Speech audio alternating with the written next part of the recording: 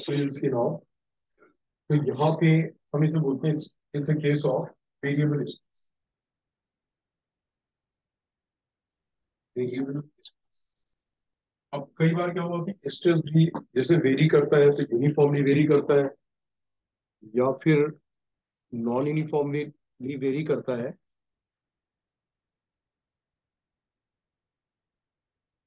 तो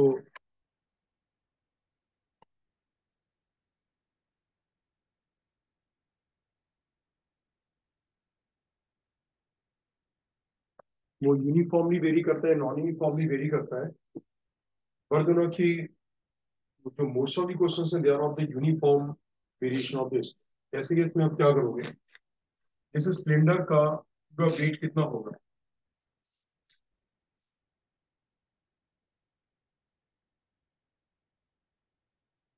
कितना होगा? वॉल्यूम इंटू डेंसिटी इंटू जी। तो आप क्या करोगे, ये मान लोगे कि इस पॉइंट पे स्ट्रेस क्या होगा? जीरो, इसके नीचे कोई वेट ही नहीं है। और इस पॉइंट पे स्ट्रेस क्या होगा? पूरा वेट। तो आप इसका एवरेज दे, मतलब यहाँ पे इक्वेशन क्या यूज करोगे, y is equal to force F की जगह क्या लोगे, अपॉन। सर वीडियो ब्लरी है। हाँ अभी बस ठीक हो जाएगी।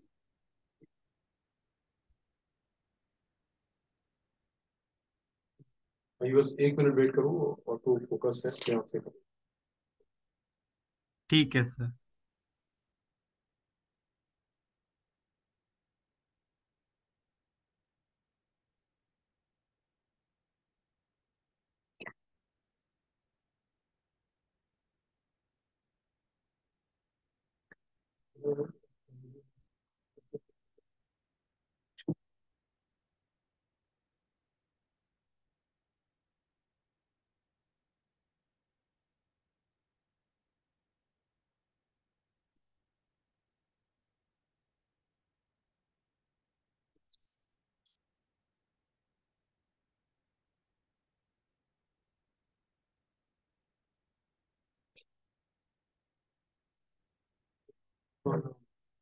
तो यू सी नाउ, आप इसका हाफ कर दो, this upon upon what, pi are square, force upon area करोगे ऐसा। सो दिस इज व्हाट, मतलब आपने जो वेट था उसका हाफ कर एवरेज ले। चले पॉइंट पे जीरो फोर्स, ऊपर वाले पॉइंट पे पूरे वेट का फोर्स अपॉन अपॉन डेल्टा है, से डेल्टा निकालो। बिल्कुल ऐसे ही यहाँ पे करोगे, इस एंड के लिए फोर्स पूरा एफ होगा और जो बिल्कुल लास्ट एंड होगा वहां पे फोर्स क्या होगा, जीरो ही होगा। जैसे आपसे मैकेनिक्स पे क्वेश्चन पूछा जाता कि इसके इससे एक्स डिस्टेंस दूर यहाँ पे टेंशन टी क्या हो, यहाँ पे टेंशन टी क्या हो। तो जो आप करते कैसे, इसका अगर मास एम है तो एक्सप्रेशन ए आएगा एम बाई एम। जैसे फ्री है मूव करने के लिए तो एक्सप्रेशन कितना आएगा। अब अगर मैं केवल बाद वाले पार्ट का एफडी बनाता हूँ तो जो यहाँ पे टेंशन टी होगा वो टी इस बाद वाले पार्ट पे एक्सप्रेस कराएगा। तो T equal to mass M, इस पार्ट का मास एम कितना होगा,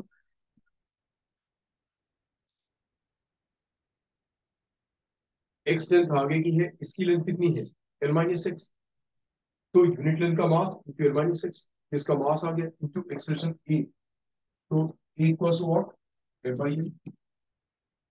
ये टेंशन टी आ गया। तो मतलब रॉड के डिफरेंट पॉइंट्स में टेंशन है, मैं ये बताना चाह रहा था। ऐसा नहीं कि आप पुल करोगे और ये फ्री है मूव करने के लिए तो ये बस एक्सलेट करेगा, एक्सपैंड नहीं करेगा। टेंशन टी का मतलब होता है पुलिंग दोनों ओर। तो ये टी आ गया। तो यहाँ पे फोर्स एफ है और दूसरे एंड के लिए फोर्स क्या है, जीरो है। तो इसका मतलब ये हुआ, अब यहाँ पे इक्वेशन क्या बनेगा, y is equal to F upon force क्या होगे एवरेज, एक एंड पे एफ दूसरे एंड पे zero, F upon two upon A upon what delta A लोगे। इससे आप डेल्टा निकालो।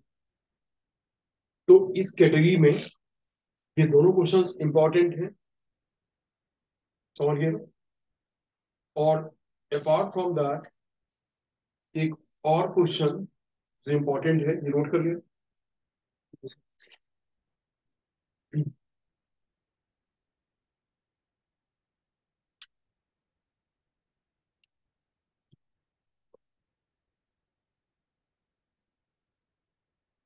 एक ही क्वेश्चन जल्दी से लोग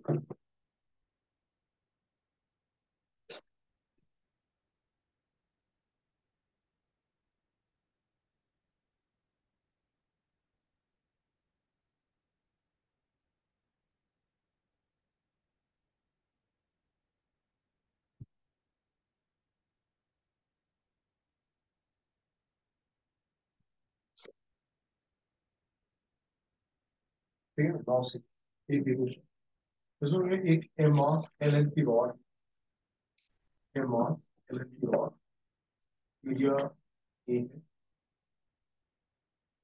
और यंग्स मॉडल्स इसका वाई इसे हम इस एक्सिस के अबाउट एक एंड के अबाउट ओमेगा स्पीड से रोटेट करते हैं तो आप समझ लो जब मैं रोटेट कराऊंगा इसमें एलोंगेशन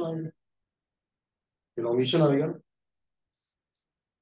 जब हम एक रॉड को जैसे किसी बच्चे को आप हाथ में लेकर के ऐसे घुमाओ तेजी से उसकी लेंथ थोड़ी सी फैल जाएगी ना तो वही रॉड के साथ होगा समझ लो तो आप कितना एलोंगेशन आगे निकालना है तो आप देखोगे आपने एक्स डिस्टेंस दूर ये जो होगा ना आप इसमें ठीक से देखना इसमें एक्स डिस्टेंस दूर जो होगा ना इस पॉइंट जो टेंशन टी होगा उस टेंशन टी का काम क्या होगा तो यहाँ पे टेंशन टी है वो इस वाले पार्ट को सेंटीमीटर फोर्स दे तो टी इज इक्वल टू इस पार्ट का मास कितना होगा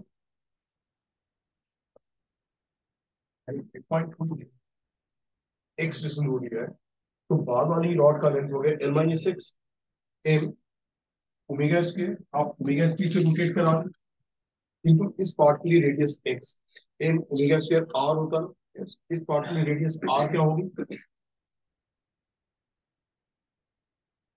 इस पार्ट की रेडियस आर हो गई x plus L minus x by ये मैकेनिक्स का itself is a good question to be asked कि अगर आप रोटेट कराते हो तो यहाँ से एक्स डिस्ट्रीब्यूट कितना टेंशन हो तो इस पार्ट का मास इसके सेंटर मास पे कॉन्सेंट्रेटेड होगा तो इसके सेंटर मास की डिस्टेंस एक्स से कितनी है L by two x plus L by minus इस पार्ट का सेंटर मास इसका मिड पॉइंट होगा x plus L by four थोड़ी ये कोई एल बाई टू थोड़ी है ये एक्स है ये एल माइनस एक्स है इसका सेंटर मास इसका मिड पॉइंट होगा तो x plus L minus x by इतना होगा तो ये टेंशन टी आ गया एल फंक्शन ऑफ एक्स और जब भी tension T L function of x होगा तो आपको वो वेरिएबल इस पे सॉल्व करना होगा अब जो मैंने इसका इक्वेशन लिखा मैं टी का पूरा बड़ा सा इक्वेशन में लिखूंगा अभी वो as a function of x से आप ले लोगे तो y इज इक्वल टू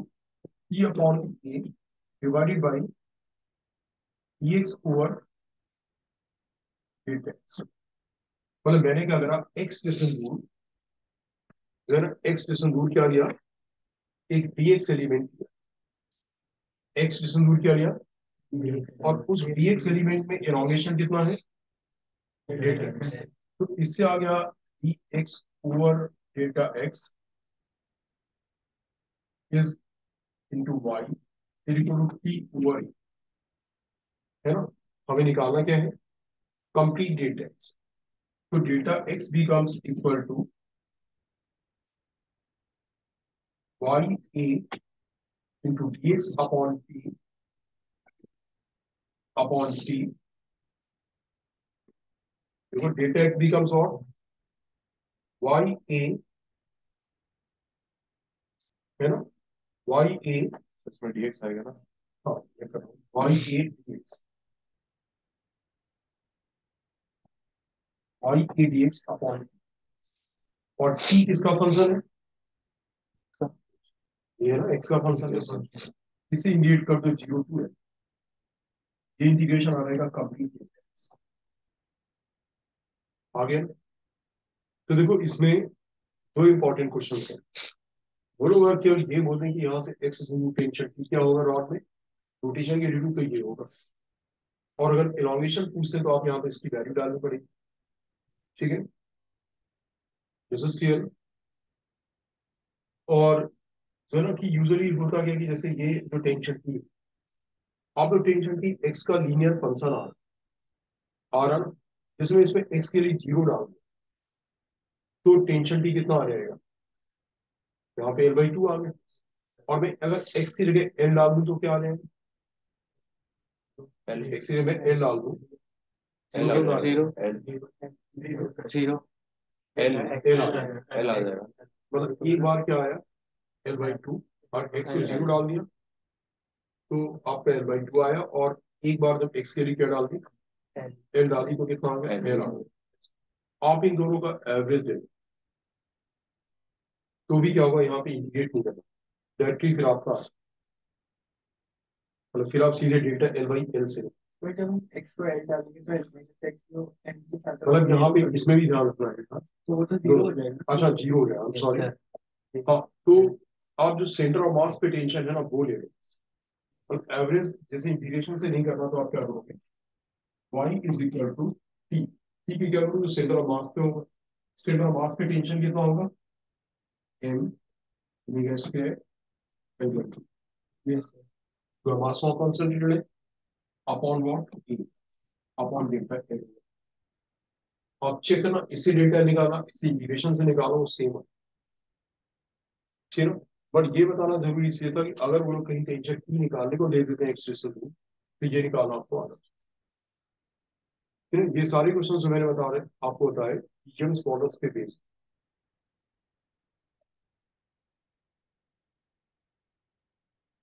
ठीक है। लॉजिक से अब इसमें एक थोड़ा सा और कॉम्प्लिकेशन है, मतलब 2 टाइप के क्वेश्चन अगर वो पूछते हैं, वैसे आई फील कि दोस्त question are of the ji advance level, but फिर भी मैं आपको उसका नेचर एक बार बता देता हूँ। दैट इज व्हाट,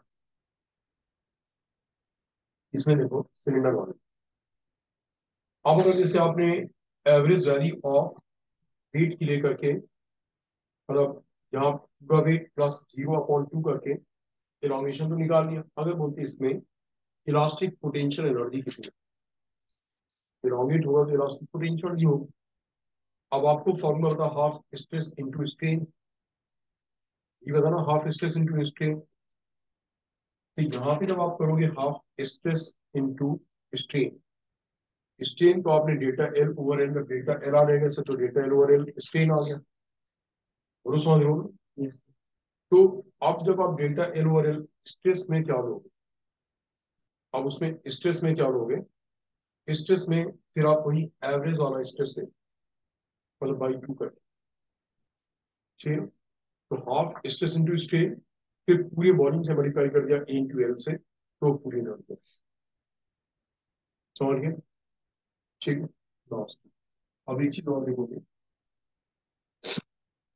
कि जो कभी अगर वो लोग कोई क्वेश्चन ग्राफ पे बेस देते हैं, जैसे यहाँ पे स्ट्रेस है और यहाँ पे स्ट्रेन, तो Young's models Y what stress upon strain, यानी स्ट्रेस और स्ट्रेन के ग्राफ का स्लोप क्या देगा यंग्स मॉडल्स। तो बोले रहे कि ये ए मेटेरियल ये है, इसका यंग्स मॉडल्स बड़ा है Y A is greater than Y, लेकिन इसमें ध्यान देना अगर उन्होंने स्ट्रेस यहाँ प्लॉट कर दिया और स्ट्रेन यहाँ प्लॉट कर दिया तो फिर बी का स्लोप बड़ा हो, बी का फिर स्ट्रेस बड़ा हो तो वाई बड़ा हो, ठीक है, राइट, ठीक है। अब अगर उन्होंने ऐसा किया कि वाई और ए का ग्राफ, वाई और स्ट्रेन का सॉरी स्ट्रेस और स्ट्रेन का जो ग्राफ है वो एक कर्व कर ऐसे कर्व ऐसे, अब क्वेश्चन में ऑब्जेक्टिव में होगा there will be 4 options for the Young's models, Young's models के बारे में आपको कमेंट करना होगा कैसा हो, व्हाट यू से वेरिएबल होगा यंग्स मॉडल्स या क्या होगा, वेरिएबल होगा पहले option, correct option is Young's models is not एक मेटेरियल के लिए एक यंग्स मॉडल्स होगा, इस चीज के लिए उसकी एक वैल्यू होगी, तो दैट मींस कि इस केस में Young's models is not defined, क्योंकि stress is proportional to strain, ये लॉ है, और इस लॉ को बोलते हैं Hooke's law. You will call this what, Hooke's law.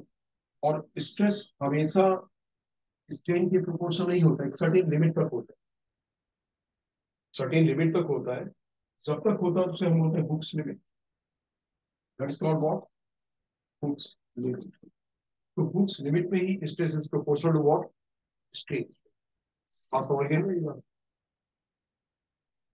तो जब stress is proportional to strain, तो stress is equal to Y into strain. तो वाई क्या रहेगा, stress upon strain, Y Young's modulus हो जाएगा। तो जो ग्राफ है स्ट्रेट लाइन होता तभी यंग्स मॉडुलस डिफाइन होता। ग्राफ स्ट्रेट लाइन नहीं है तो Young's modulus is not it. आप नोट कर लोगे, इसके लिए यंग्स मॉडुलस इज नॉट। अब जो हुक्स लिमिट वाली बात है, दैट इज व्हाट,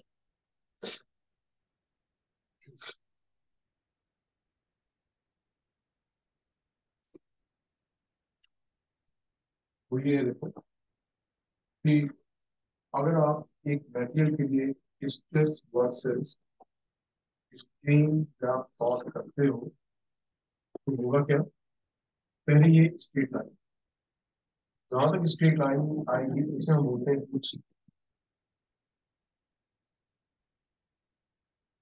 ये elastic limit, it is not elastic limit.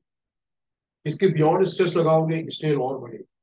लेकिन graph straight line curve, but material में इलास्टिक करेक्टर रिटेन होगा। मतलब व्हाट, अगर आप इस पॉइंट पे इसका स्ट्रेस जीरो कर दोगे, जो आपने बाहर से स्ट्रेस लगाया जीरो कर दोगे, तो स्ट्रेन जीरो हो जाएगा, बॉडी बिल्कुल नहीं है, मतलब उसका एलोंगेशन भी पूरा जीरो है।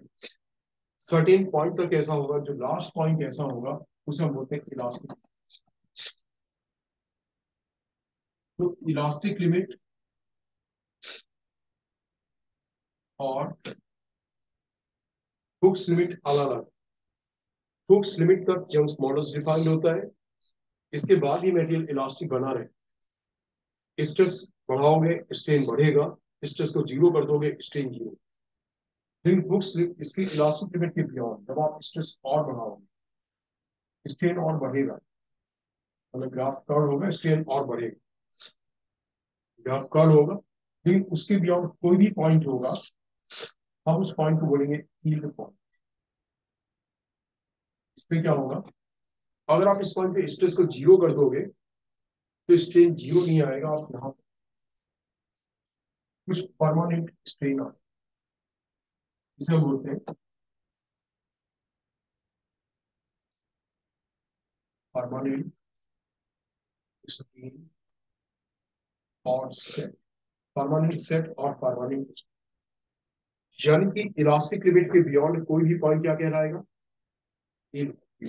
तो ये नहीं कि यही वाला इसके पहले वाला भी इसके पहले वाला, every point is of yield point. जब इसके बियॉन्ड और इससे बढ़ाओ तो स्ट्रेन क्या होगा, होगा बढ़ेगा। मतलब व्हाट, जैसे कि शोले मूवी में है ना वो गब्बर सिंह का डायलॉग, बहुत जान है हाथों में, तो अभी वही हो रहा है। मतलब ठाकुर, गब्बर सिंह ठाकुर के हाथ तोड़ने की कोशिश कर रहा है और हाथों के अंदर से अभी बहुत जान है, अभी वो हाथ अलग नहीं है, समझ रहे हो? मतलब उसके अंदर से भी स्ट्रेस डेवलप होता रहा है, स्ट्रेस बढ़ाया, अंदर से भी स्ट्रेस बढ़ा, और वो अप्लाइड स्ट्रेस को अपोज करना। अब इस पॉइंट पे क्या होगा कि उसके अंदर की इलास्टिसिटी जवाब दे गई। अब आप बाहर से स्ट्रेस बढ़ाओ या नहीं बढ़ाओ, वो मॉलिक्यूल्स की बीच की डिस्टेंस इतनी ज्यादा होगी कि अट्रैक्टिव पुल कम होना स्टार्ट हो गया, और एक सर्टेन पॉइंट पे आकर के यहाँ पे टूट जाएगा। जहाँ पे टूटेगा एक पॉइंट बोलते हैं, और जब टूटेगा तो ऑब्वियसली मॉलिक्यूल्स लूज हो गए होंगे। अब this is called break point. ये कहना इसकी टेंसाइल स्ट्रेंथ, जो मैक्सिमम स्ट्रेस डेवलप हो सकता था, that is called what, tensile strength.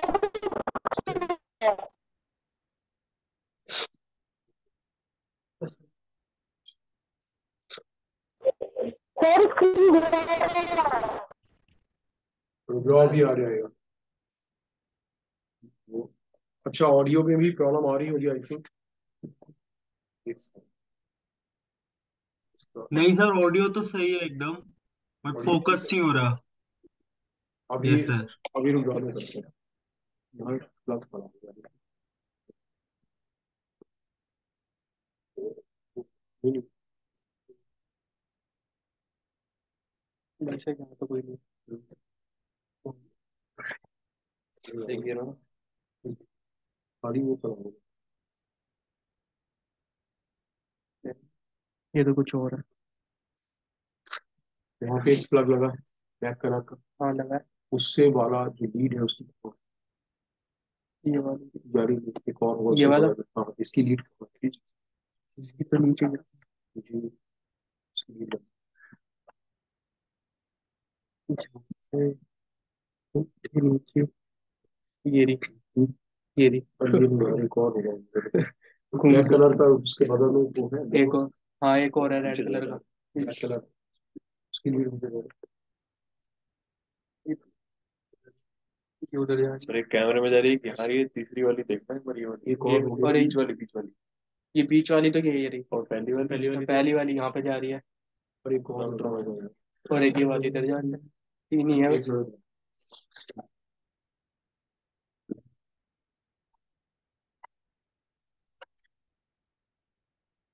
वो लगा ही नहीं।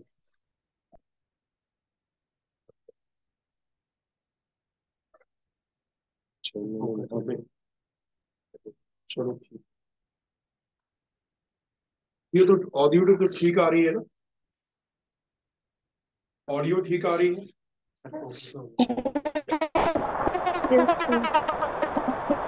यस सर, ऑडियो सही आ रही है एकदम। ठीक है, ओके नाउ अब आप देखोगे, अपनी माइक बंद करो।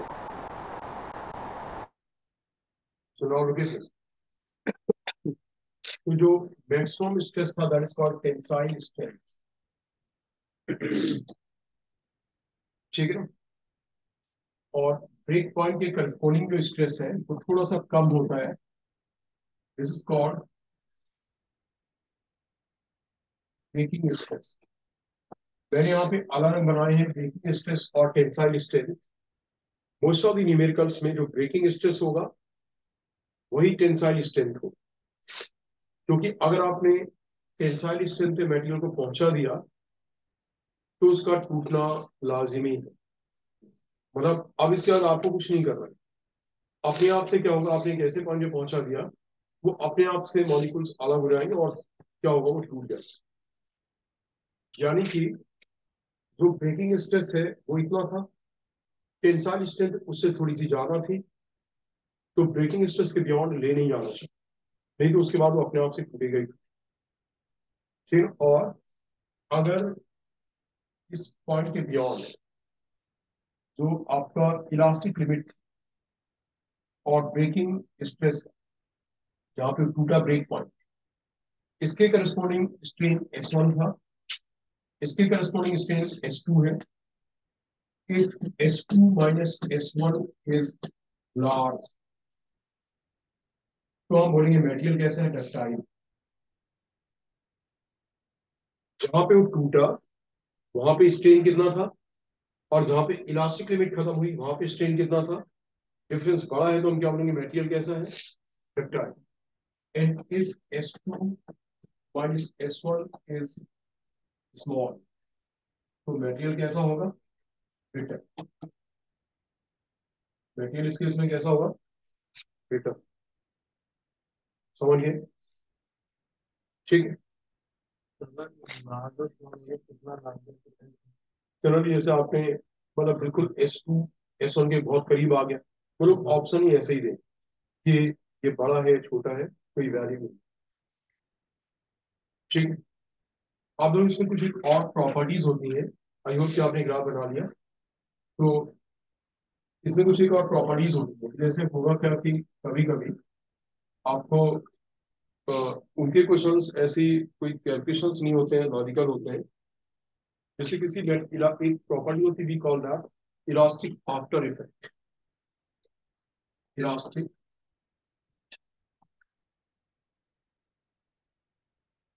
After, elastic after effect is what, कि जब आप किसी मटेरियल को पुल करते हो स्ट्रेस लगाया और स्ट्रेन आ गया, आपने स्ट्रेस को जीरो कर दिया, सडनली वो जो बाहर से पुल लगाया था ना वो छोड़ दिया, स्ट्रेन एक साथ जीरो नहीं आता। जैसे आपने स्ट्रेस लगाया एंड यू थॉट कि जैसे स्ट्रेस जीरो हुआ स्ट्रेन तुरंत जीरो आ जाए, it take some time for the strain to be zero. ठीक है, मतलब स्ट्रेस और स्ट्रेन में कुछ एक लैगिंग हो तो आप लिख लोगे the lagging between the stress and strain is denoted by elastic after effect, is denoted by elastic after effect, elastic after effect. The lagging between the stress and strain is denoted by elastic after effect. Here it is denoted by what? Elastic after effect. तो ये चीज graph में कैसे होगी आप देखो, जैसे आपने ग्राफ बनाया तो जब आप स्ट्रेस बढ़ा रहे थे तो स्ट्रेन ये बढ़ा, अब क्या होगा, जब आप स्ट्रेस कम कर रहे हो, आप स्ट्रेस में यहां पहुंच गए तो स्ट्रेन इमीडिएटली उस पॉइंट पे इतना नहीं होगा, स्ट्रेन इससे थोड़ा सा ज्यादा, जो आप कम करो ना स्ट्रेन इससे थोड़ा ज्यादा हो, तो ग्राफ क्या होगा कुछ इस तरीके से आएगा, ये ग्राफ कुछ ऐसे। पहले जब आप इसे इलोंगेट कर रहे थे स्ट्रेस ये था स्ट्रेन ये था, अब आपने क्या करा यहाँ पे कि स्ट्रेस की वैल्यू सेम कर दी और सॉरी कुछ गलत हो गया ग्राफ, दूसरा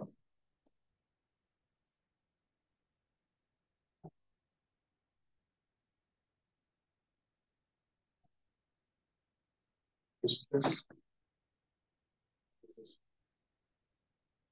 ये था जब आप इसे स्ट्रेस बढ़ाया फिर स्ट्रेन, अब क्या होगा कि उसी स्ट्रेस के लिए स्ट्रेन की वैल्यू क्या होगी थोड़ी सी ज्यादा, मतलब कम करने के लिए स्ट्रेस इतना, तो स्ट्रेन इतना ना होगा कि क्या होगा कुछ ज्यादा लैग करेगा, ग्राफ ऐसा बनेगा।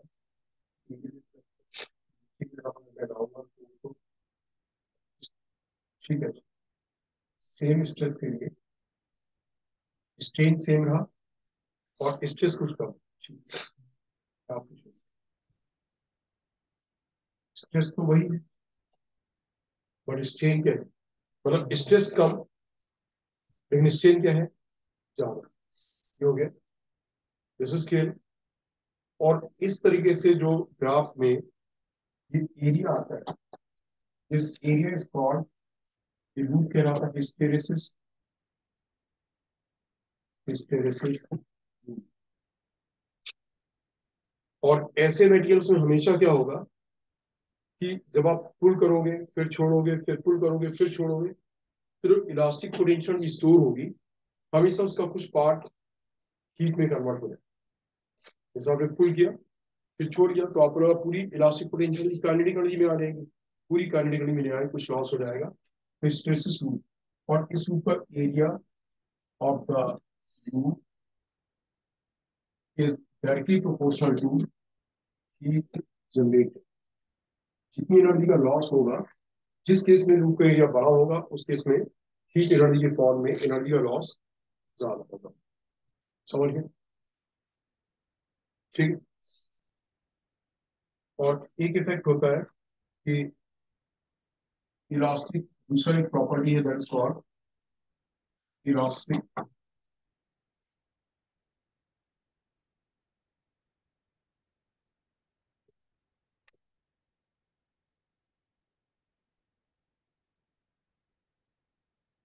फैटिगनेस। इलास्टिक फैटिगनेस इज व्हाट, जैसे किसी आप इस रबर कॉर्ड है स्प्रिंग है उसे बार बार पुल करते हो फिर छोड़ते हो फिर पुल करते हो फिर छोड़ते हो, तो उसमें क्या होगा कुछ देर के बाद उसकी इलास्टिसिटी की इलास्टिक प्रॉपर्टी कम हो जाएगी, तो एक सर्टेन पीरियड के बाद हम अपनी मेटेरियल गॉट इलास्टिकली फैट, जैसे ब्रिजेस में बीम्स होती, फिर गाड़ी से पास हुई तो ब्रिज स्ट्रेट थी, ब्रिज थोड़ी सी क्या होगी यहाँ पे ऐसे टिल्ट हो, फिर वापस से सेफ पे आ गई गाड़ी पास हो गई, ओवर द ईयर्स ऐसा होता रहेगा, बाद में क्या होगा कोई व्हीकल पास हुआ ब्रिज थोड़ी सी टिल्ट हो और पूरी की पूरी रिकवरी नहीं होगी, हल्की सी टिल्टेड बनी रहे, नहीं तो इसीलिए हम बोलते हैं कुछ डेज के बाद ब्रिजेस को हम अनसेफ डिक्लेयर कर देते हैं। हम करते हैं ब्रिजेस को अनसेफ डिक्लेयर कर देते हैं कि अब वो ब्रिज यूज करने के लायक नहीं बचा। जब भी व्हीकल पास होगा एक स्ट्रेन आएगा और पूरा स्ट्रेन रिकवर नहीं हो पाएगा, हर बार थोड़ा थोड़ा स्ट्रेन बढ़ता रहेगा और एक सर्टेन पॉइंट पे स्ट्रेन इतना हो जाएगा कि बीम के टूटने का चांस। ठीक है, so this called elastic fatigue. तो ये properties elastic after effect, elastic फैटिगनेस and the साथ में हिस्टेरिसिस। ठीक है, इसके बाद इसमें केवल एक जो जिसमें कि यंग्स मॉडल्स वाला पार्ट आएगा, फिर एक शायद पिछले साल ही पूछा गया था। अभी आपको दो मॉडल्स और बताऊंगा जो कि लिक्विड्स के लिए हैं और एक सॉलिड के लिए भी है। Young's models, bulk models and models of rigidity, तीन कोफिशिएंट्स होते हैं। हमने अभी एक कोफिशिएंट से डील किया, इनके बीच का रिलेशन याद रखना। तो रिलेशन मैं आपको व्हाट्सएप पे भेज दूंगा, तो आपसे नोट कर लेना। वो बस केवल रिलेशन पूछेगा, तो what is the relation between Young's models या बल्क मॉडल्स या बल्क मॉडल्स और मॉडल्स ऑफ रिजिडिटी के बीच का रिलेशन पूछा गया, तो मैं भेज दूंगा, तो उसे याद। ठीक है, राइट। अब है दूसरा क्वेश्चन दिस और बल्क मॉडल्स। तो बल्क मॉडुलस ऑब्वियसली जहां से मेरा डिस्कशन स्टार्ट हुआ था वहीं पे, अगर मुझे लिक्विड्स क्या है गैसेस का की इलास्टिसिटी मेजर करनी है, तो लिक्विड्स और गैसेस में length is not defined, area is not defined, defined क्या है वॉल्यूम। तो दैट मींस कि मुझे उसके वॉल्यूम में चेंज लाना हो, और वॉल्यूम में चेंज लाने के लिए अप्लाई क्या करना पड़ेगा, प्रेशर। वैसे एफ अपॉन ए लॉन्गिट्यूडनल स्ट्रेस भी एफ अपॉन ए प्रेशर के जैसा था, पर वहां पे फोर्स अप्लाई करना पड़ता था। यहाँ पे मैं क्या अप्लाई करना पड़ेगा, कंटेनर में गैस फिल की, ऊपर पिस्टन लगाया, टाइटली फिटेड पिस्टन, और उस पर प्रेशर अप्लाई। तो यहाँ पे इसके लिए जो स्ट्रेस है वी कॉल दैट हाइड्रोस्टैटिक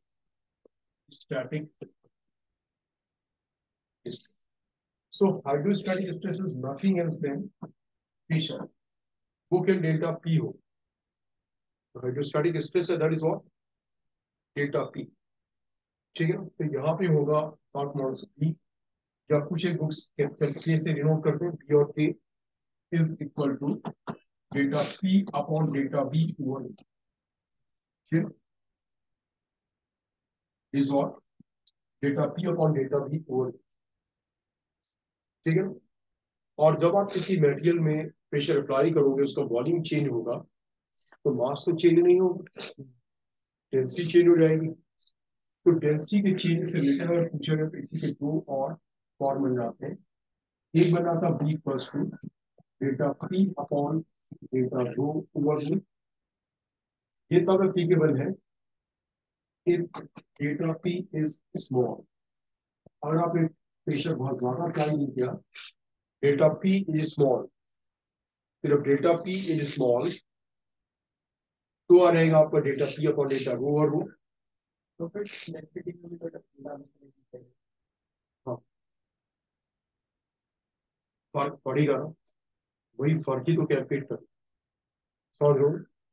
और B plus two delta P upon delta rho upon rho plus delta, ये इक्वेशन कब होगा, if delta P is large. जैसे आप देखो बोला जाए, आपसे मानो कि बोला गया कि समुद्र में 20 किलोमीटर नीचे पानी की डेंसिटी क्या होगी, तो ऊपर वाला जो वाटर है वो नीचे वाले वाटर पे प्रेशर लगा रहा होगा ना, तो डेंसिटी वहां पे ज्यादा हो जाएगी। और 20 किलोमीटर वाटर का जो कॉलम होगा, व्हाट डू यू थिंक उसका प्रेशर कम होगा या ज्यादा होगा, ज्यादा होगा। बहुत बड़ा होगा। तो उस केस में अगर पूछा रहा है कि 20 किलोमीटर नीचे सरफेस पे पानी की डेंसिटी दे दी गई, वहां पे कितनी डेंसिटी हो जाएगी, तो आप वहां पे डेल्टा पी में जो 20 किलोमीटर वाटर कॉलम का प्रेशर है वो लिखोगे, जो कि मैं अभी अगले उसमें बताऊंगा आपको कि वाटर का प्रेशर कैसे निकाल। किसी भी जैसे एच हाइट का वाटर कॉलम है, लिक्विड कॉलम, तो उसका प्रेशर एच रो जी होता है। प्रेशर का अलग से टॉपिक होगा उसमें, यहाँ पे मैं क्योंकि यूज करना पड़ेगा इसमें होता है H rho upon delta rho over रो प्लस डेल्टा रो। रो जो था उस सरफेस की डेंसिटी थी, वाटर का बल्क मॉडल दे रखा होगा, तो आप विजडम से यूज करोगे। जो अप्लाई प्रेशर है, चेंज ऑफ प्रेशर, वो अगर कम है तो ये आना, और अगर वो प्रेशर काफी ज्यादा है तो ये, ठीक। देन यू सी कि जो वर्क फॉर्स बी है delta P upon delta P वो होगी। और जिससे अगर आपको चेन ऑफ बॉडी में सेट करना क्लियर है, अब आप देखो इसमें बेस एक एग्जांपल दे, आप ठीक से देखो। बाकी जैसे बोला गया कि एक ये कंटेनर में इसकी डेंसिटी हो और एक एयर बबल है, इसकी रेडियस स्मॉल आर है, जैसे एयर बबल,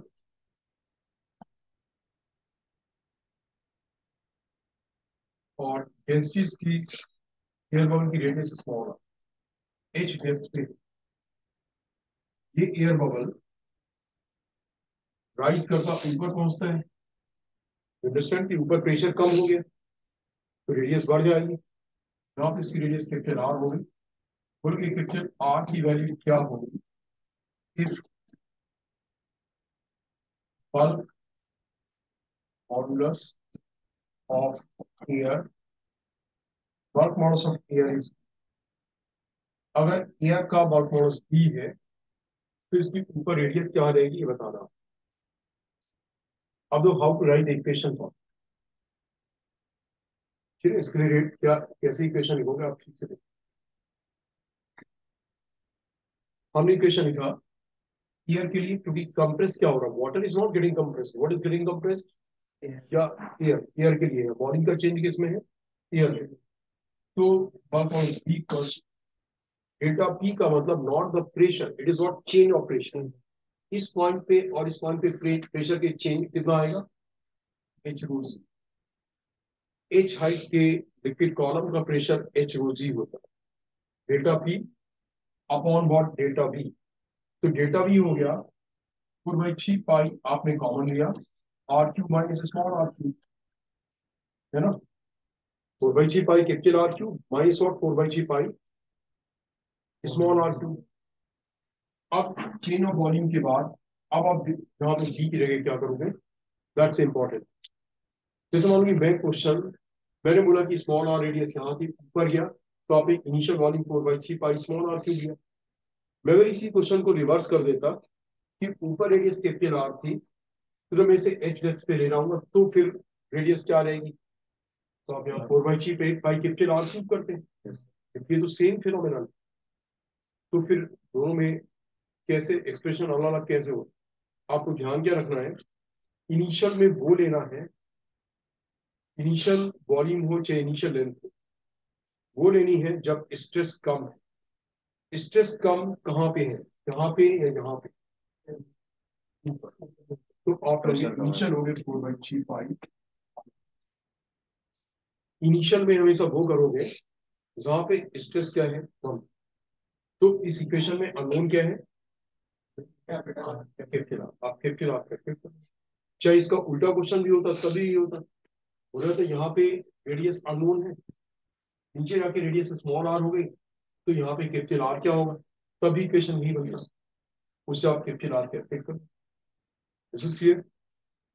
और चेन ऑफ डेंसिटी के लिए मैंने डेरिवेशन ही बताया, बट वो डेरिवेशन वैसे है कि keeping the mass constant, volume में चेंज आएगा तो डेंसिटी में भी क्या होगा, रेस्पेक्ट करस्पॉन्डिंग चेंज है, ठीक है। अब जो आपको थर्ड मॉडल से वेलोसिटी का, वो ये है कि अगर आपके पास ये एक ब्लॉक है और इसका ये फ्लोर पे फिक्स, जहाँ एरिया ए है, ओवरऑल एरिया है ना सरफेस ए, और आपने फोर्स एफ इसी के पहला अप्लाई,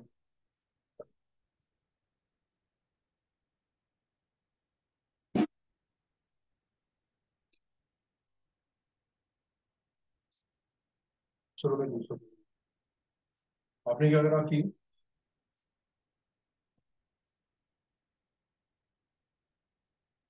आपने अप्लाई किया,